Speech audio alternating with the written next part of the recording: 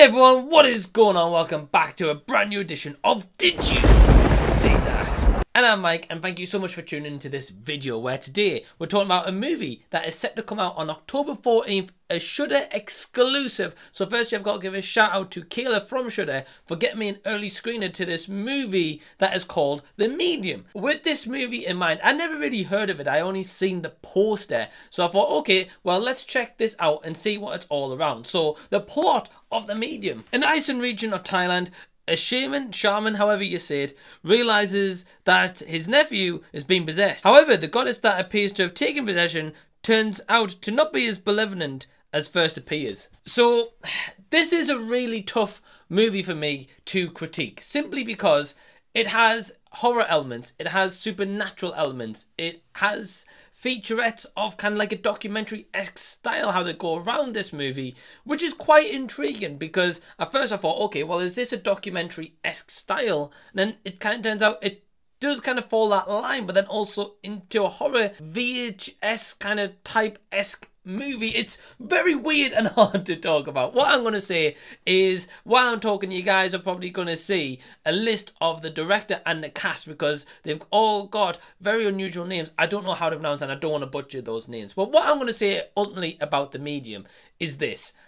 I am mixed on this movie simply because at times there was some fantastic elements of horror and gore and kind of suspense where you were left wondering, right, okay, how are these events going to unfold throughout the runtime of 2 hours and 10 minutes? Is there going to be something underlying underneath this movie that is kind of like a mystical, supernatural presence that's maybe known in Thailand, or is it a myth, or what is exactly going on? So that part left me intrigued overall. I found myself fascinated by that element. So one thing I found really strange about this movie is that the first 10 minutes of this woman is shown in the first 10 minutes of this movie where she's talking about a little bit of a backstory and kind of like family heritage and stuff.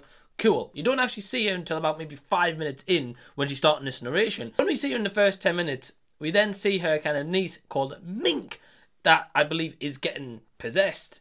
Anyway, when Mink kind of shows up, they'd certainly go through some backstory with Mink, or the person behind the camera is talking to her like a documentary-esque style about her kind of life. And then for the next kind of 20-30 minutes, this main woman who's focused on in the first 5-10 minutes doesn't appear. And I was like, well, I appreciate that there's backstory, but surely she should be in there quite a bit because the story's relation with her, it is what it is. At the end of the day, what I'm going to say is that this movie had parts where it left me intrigued. It also had parts where, unfortunately, I found myself a little bit bored. It didn't kind of grasp my attention 100%. At certain points, I can safely say it had elements where I was like, wow, they've actually taken like an original sort of take on this movie and then kind of put that out there and showcased that, wow, okay, this is different. I appreciate that. And some of the cinematography work in this is great, especially some of the shots of just Thailand itself is beautiful and a sight to behold in its own right. I think where this fault is the runtime was a little bit too long. It didn't grasp my attention 100%. At points, it certainly had me invested and kind of like on the edge of my seat being like, wow, okay, this is bold. This is in a great direction it's moving in.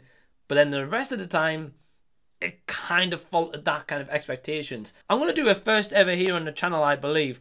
I'm not actually going to grade this movie simply because if you're intrigued in watching yourself, I want you to go in and watch it for yourself, because I certainly feel like it's a movie that is kind of to behold and have an experience for yourself. If you kind of are on the fence about this, then I think Shudder have advertised this in a fantastic way. The marketing, because the poster itself had me engaged and I was like, wow, this looks pretty cool. And I can't say that I regret watching this movie because I don't. Ultimately, I wouldn't say that I'm 100% sold on it, but at the same time, I can't say I'm 100% against it. So I'm kind of in the middle on this movie. But if you've enjoyed the review itself, please give it a big thumbs up and also subscribe to the channel if you already haven't. And again, the movie comes out on October 14th on Shudder. What you think, and leave your comments below if you do, because I'd love to know what your take is. But until the next time that you see me, I'll be seeing you later.